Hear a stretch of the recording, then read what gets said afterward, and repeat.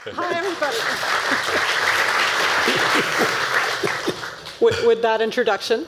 But hello, everybody, and it's really exciting to see all of the people in the room and all the energy here, and to return to the stage. You know, I've been part of the Media Lab ecosystem. I was part of the Media Lab ecosystem on and off for a good 20 years, this building and the building over. And the energy that you feel in this room is very much the energy with all the other sort of technological breakthroughs we've seen over the past couple of years. And I think one thing that's really interesting is that if you go back to the first event I went to in one of these two buildings was in the 90s. And at that point, a lot of people in the audience would identify the vertical that they worked in as the internet. Right? Do you remember? How many people remember? Raise your hand if you remember when internet was a vertical from a drop-down menu. That's awesome. And I think AI is really in that place right now, where the breakthroughs that we've seen in AI are pushing it forward from being a category to something that is table stakes in literally everything we're doing. Everyone on this fantastic panel is working on using artificial intelligence or helping companies use these breakthrough AI techniques to do something really awesome. And so I'm going to turn it over to the panel right now to give a quick introduction of themselves and what they're working on.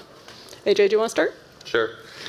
Hey everyone, I'm AJ Keller. I'm the CEO and co-founder of Neurosity. We make wearables for mental health. I am a computer engineer from Clemson University originally, so my first time up here at MIT. But I live in San Francisco now, really trying to leverage a lot of the adversity that I've gone through with my own mental health issues into creating solutions for the next generation of kids and the current generation of, people who have contraindications with pharmaceuticals. Can we leverage AI and wearables to really take a chunk out of Big Pharma's pocket, or just work complementary to them? But that's what I'm doing here, spreading the word, and just excited to be here. Thank you. Alan Chabra. I grew up down the street here in Boston. I'm a Course 2 and Course 16 alumni of MIT, and it's an honor to be back. I work for a company called MongoDB. I'm on our executive team. I've been there for 9 years. If you don't know what MongoDB is, we believe we're the most popular data platform in the world. We have 50,000 paying customers, over 300 million downloads of our product, and hundreds of thousands of applications are built on MongoDB. And our customers are demanding that we help them take those applications and make them Gen AI ready. Our platform combines operational meta and a vector database together. And what I do for Mongo is I bring partners together, like the companies on this panel, and I'd love to share how that's helping drive innovation.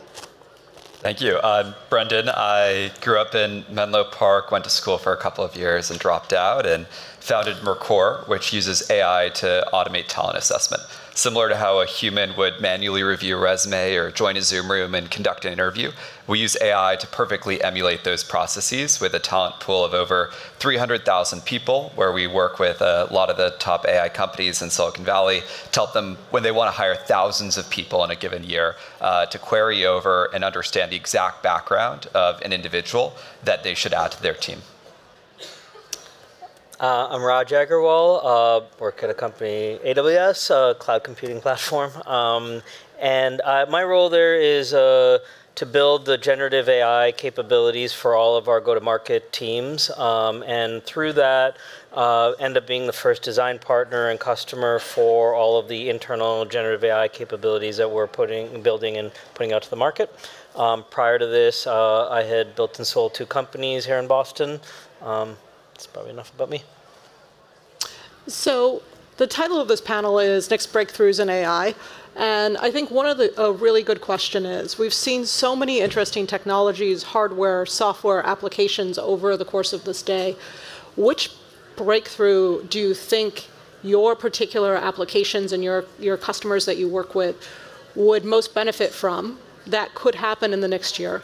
And which breakthrough do you think you're going to get? Like in a dream world, what breakthrough would you get? And what breakthrough do you think is actually going to happen? Actually, let's start at the other side. So I'll start with Raj. Sure. Maybe like on the kind of the granular or the maybe nearer term side of things, a lot of people are experimenting with RAG, and then they're trying to bring that together with just the LLM, right? And right now the results that a lot of people are getting are a little bit, for enterprise use cases, are a little substandard. They're not quite cutting it. They're not giving the right quality of answers, still hallucinations is part of it. So I think a near-term breakthrough would be to figure out how to really bring that data that you're retrieving connected to the model so that you've got the best of your internal company data and the best of what ChatGPT and other LLMs can do in one single package. Yeah, super interesting. I am really interested in sort of the breakthroughs that could happen in model self-improvement, where right now there's a workflow that researchers at Frontier Labs go through where they identify a weakness in a given model, and then they curate a data set that they can train that model on to help improve its abilities in a given area. And this process is run by researchers, done relatively manually, but soon the models are going to be able to identify their own weaknesses, to curate the kinds of questions, the kinds of prompts that they need answers to learn from and solve those weaknesses, and then distribute those tasks to the humans anywhere in the world that can solve them. And I think once we get there, it'll be one of the most profoundly impactful things on model self-improvement and just sort of the foundational technology that all of this is built on. My hope is that that's for the better. My fear is, some risks associated with where that leads us. That's great. I would say two breakthroughs. First, we've already seen that developers are taking over the world. Developers around the world are writing software, helping companies innovate, stay ahead of the competition, startups, enterprises. I think the advancements in code generation and Copilot tooling with AI allows anyone wherever they are in the world, whatever age, to learn how to code better and faster. So the more people who can code using Copilot and code generation is going to just cause so much more innovation and great production of applications to help customers. I think that's probably what I'm most excited about. The more developers who can do it better, faster, it's going to be better for the world. I think second, 6 months ago, especially in the enterprise customer segment, which MongoDB I spent a lot of time with, there was fear of AI, trust, is my data secure, is my compliance, governance, and I think vendors like AWS and Mongo, we've learned how to help them with these types of problems so that they become less nervous and trust AI more, and that's going to let them take that leap of faith to go innovate their applications in their estate.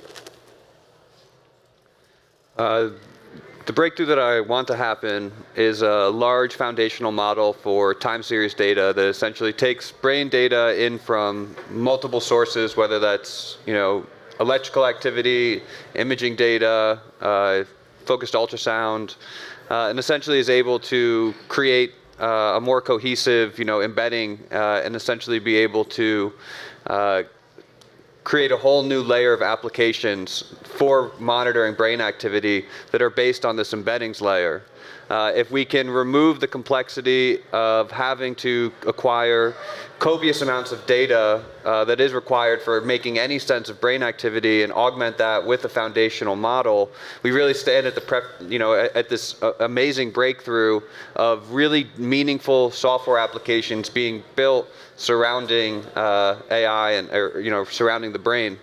What I think will happen is we're going to release the first foundational model. We're going to do it open source, and I really want to see pickup of the academics and industry really help make a better collaborative model so that we can all have a better application suite for our users. And I think underlying all of this is sort of a bunch of architectural questions that we're still really hashing out with regards to how are we going to operationalize using generative AI and large AI systems. And there's almost two schools of thought, right? There's been a lot of momentum towards building data lakes and the like, towards a digital transformation, towards putting all of data in one place and then building an insights layer on top of it. But if we look at RAG and we look at some of the distributed open source projects that have come out, we see also a multi-cloud, multi-silo almost approach where where the data is more distributed and the insights are more centralized. Alan and Raj, can you talk a little bit about what you see in the customers with regards to sort of these two different ways of approaching data architecture and where you think it's going? I mean, getting your data is the most valuable thing that you have, and putting it into action is the whole game, right? But the problem in most companies is that data is very difficult to put together. It's messy. It's different structures, different taxonomies, and so even pre-generative AI world, right? Like that's the big challenge: is how do you clean this data? How do you make it usable? How do you pipe it together? And so that continues to be one of the reasons why you don't see as many things in production. Right, so prototype, you got a little sample data set, you create something, CEO's excited, right? But then to go from there to in production, there's this huge amount of messiness in the data. Now, if you're a multi-cloud or your combination of on-prem and cloud, it's even messier. So look, if you are in one cloud, maybe arguably there's some advantages there. You have same access permissions and you don't have to do as much data piping, but ultimately you still need to get that data into the prompt. Let's just say for simple use cases, right? You still need to get it into the prompt and it still needs to be structured. So, what I look forward to, maybe this is the last question, is breakthroughs. Can generative AI help you automatically clean that data and structure it and make it more usable? So I think we'll get there, but today, companies are struggling with that, and it's probably a big opportunity for the Accentures of the world to come in and earn some more fees and helping make that usable. I would echo what Raj said, and I think there are a lot of companies, startups in the room, people building out go-to-market as a startup in the AI world. It's important to know if you are targeting enterprise customers, they have a challenge with data. Especially in AI makes it even more difficult. A line of business for an enterprise is going to want to figure out how to use AI tomorrow.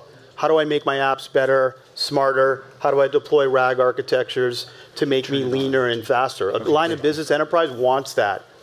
On the flip side, ops and SecOps, they're under a lot of pressure. The data, they want to keep the data on premise. They want to put it in the cloud. Do they want it multi-cloud? How are they going to deal with the compliance and governance and data sovereignty? So if you are a startup or even a more mature company vendor selling to the enterprise AI, you need to understand that that struggle isn't actually made easier on AI by AI. It actually makes it more complex. So you need to be able to communicate with that you first understand that pain, and I'd recommend you go in with messaging of how you can bring those two groups together, and if you can bring them together, 100% innovation will happen. So you mentioned that a lot of people in the room are startups or are thinking of starting companies or somewhere in that journey. Breakthroughs for startups can kind of be a double-edged sword. With the rapid pace of innovation, it can be really difficult to figure out what to work on and what's a safe area to be building technology, be building a moat. Brendan and AJ, can you talk a little bit about how that decision has worked for you guys and what you think about moving forward and what advice you would give? Yeah, absolutely. So I think obviously the models are going to get really good really fast. And the key thing to focus on is what kind of data sets or code bases you should curate to prepare for that. I think right now, people aren't really thinking about their post-training data set in particular in the right way, where people are going to start to realize that similar to how you would iterate a code base across 10 years, and that's where the core enterprise value of a SaaS application might lie, they're going to start curating their data sets for post-training, investing huge amounts of money into getting well-structured data that has the right tokens in it to give the model whatever abilities they need. And we're already seeing billions and billions of dollars flowing into this from both the frontier labs as well as application layer companies. All right, come on.